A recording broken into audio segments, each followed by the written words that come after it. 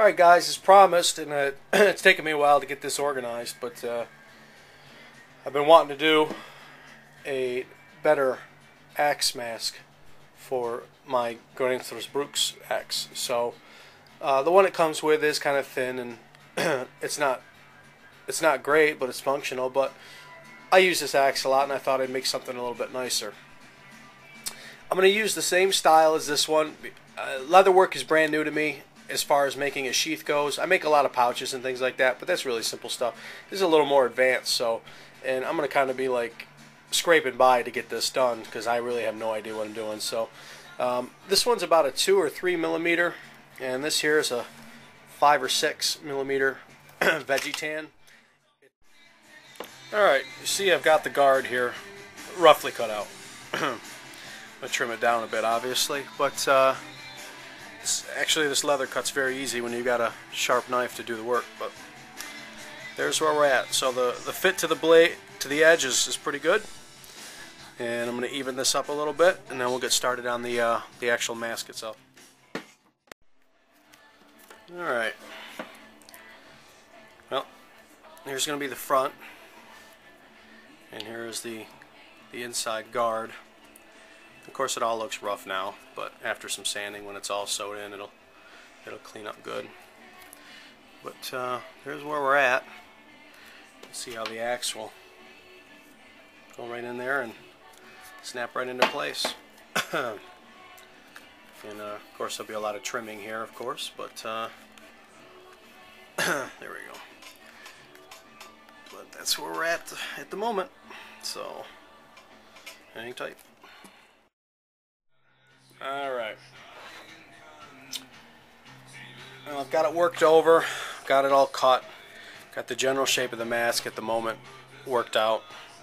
Of course there'll be some contouring, you know, when I'm done.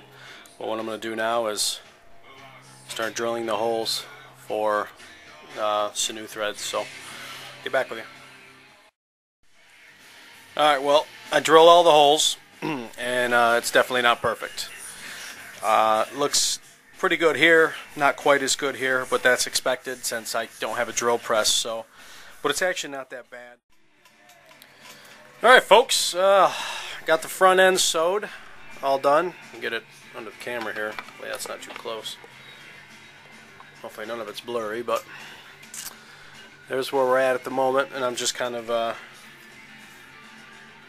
tracing out the strap right now. I'm going to cut that off and get that situated in the right spot, and I'm going to trim this up a little bit, and then I'm going to attach this, and then I'm going to have my go with the snaps. So not too bad. It's not perfectly even, but it don't look too bad. And as soon as I get the sandpaper out and I start working this, I'll get it nice and even across the front and smooth, and not looking too bad. So hang out. Well, I've rounded off the back side of the mask, and now I've got this sewed on pretty well. I went about double thick on the back strap. Might as well, given the amount of material I have to work with. So let me grab the axe. I kept it a little bit loose here, so when I bring the axe head in, it doesn't cut the top of this and just bore its way through, which happened to this one because it was just a little too tight, and I ended up cutting through near to the top, and I ended up having to put an extra piece of leather in there to stop that. So I won't have that problem now. So when it brings it down, though, should be nice and snug, and probably put my snap right about there, and it'll be in my opinion, a much nicer sheath. So okay, well, for the most part, the project is done. First time using these, so it's a little tricky.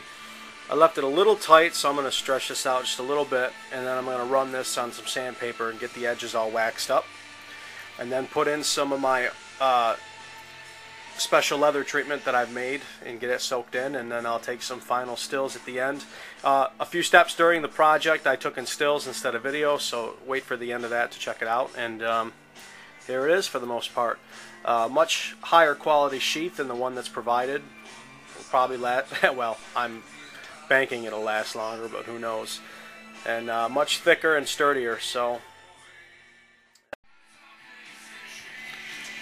Just finishing off all the edges with the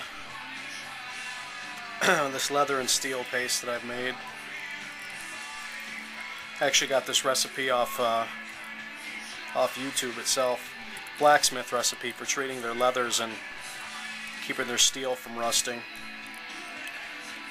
And maybe I'll put it in the description too, because I'm sure somebody will ask. So yeah, I'm gonna get it rubbed in all the edges. You see how it darkens it up.